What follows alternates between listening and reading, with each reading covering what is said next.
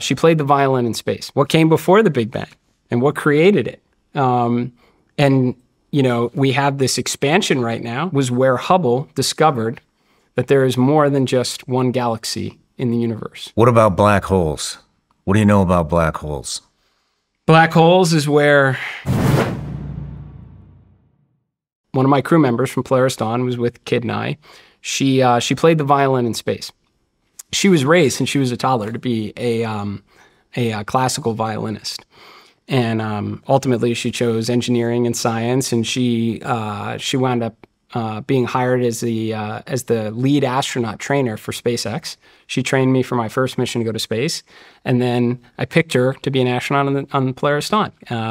And part of it was she was going to bring her violin up to demo this Starlink transmission, where we basically created this flash mob orchestra around the world to raise money for St. Jude. And she is playing this wooden instrument floating in space, and it's really cool.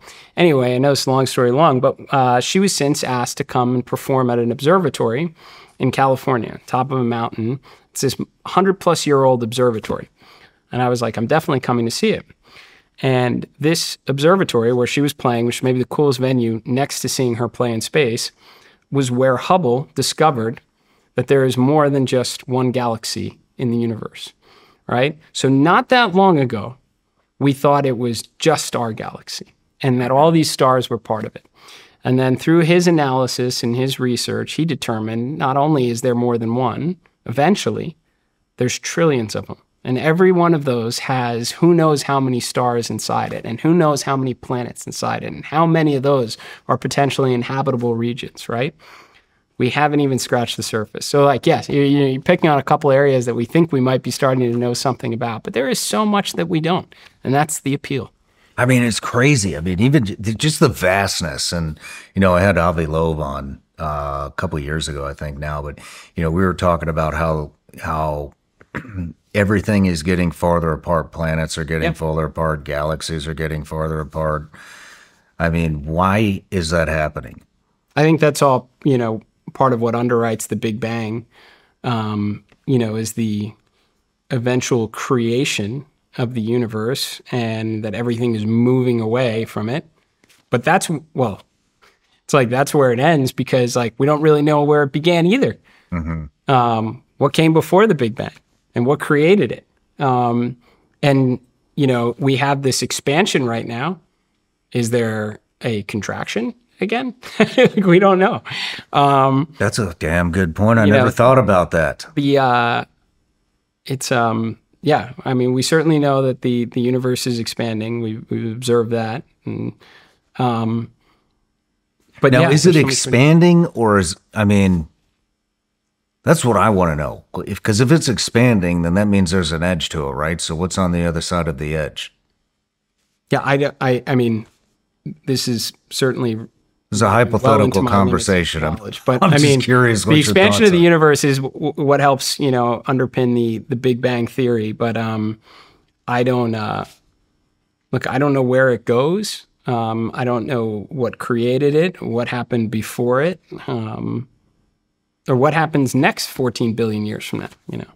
Yeah, yeah. What about black holes? What do you know about black holes? Black holes is what happens when, you know, really big stars eventually die. And, you know, there is just, you basically have such an extreme amount of gravitational influence that not even light can escape from it.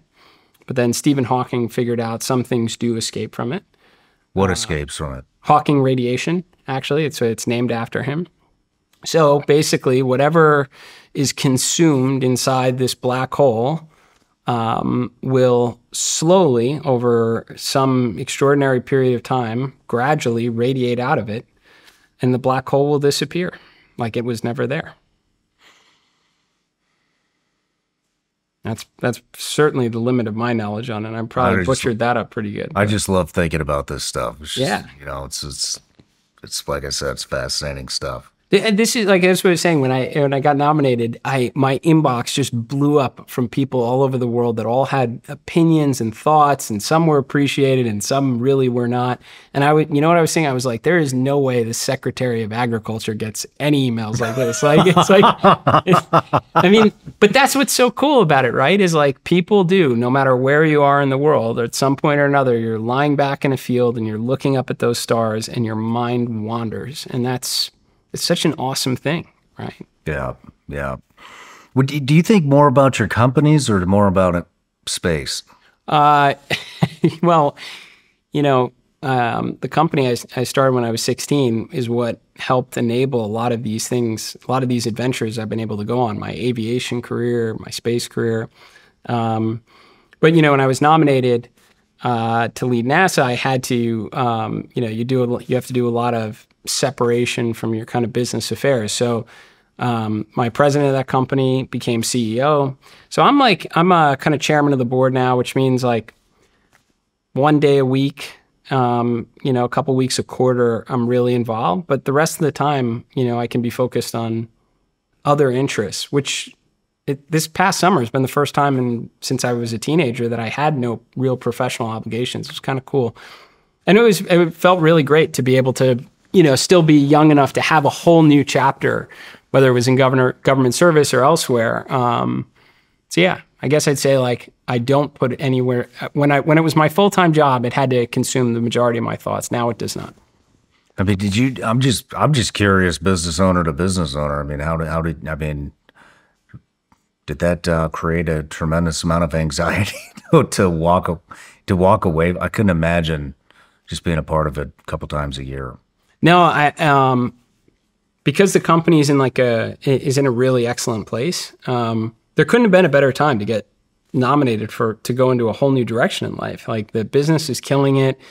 We have an incredible leadership team, tons of firepower, lots of demand, good opportunity, good products. There was no better time to be able to walk away and feel like, what I helped create long ago was going to remain an enduring business and a good trajectory. So no, it's not like, if this was 10 years earlier, if any other time when the company still had, an equal number of challenges and opportunities where you're like, I don't want to risk things going off course that could hurt people's jobs and livelihoods, but it's in a good place. Good. Before we move into NASA, I'm just curious, how you raise your kids. I mean, it sounds like you grew up in what sounds like a middle-class, everyday American home. I mean, you've obviously done very well for yourself, created a couple of empires.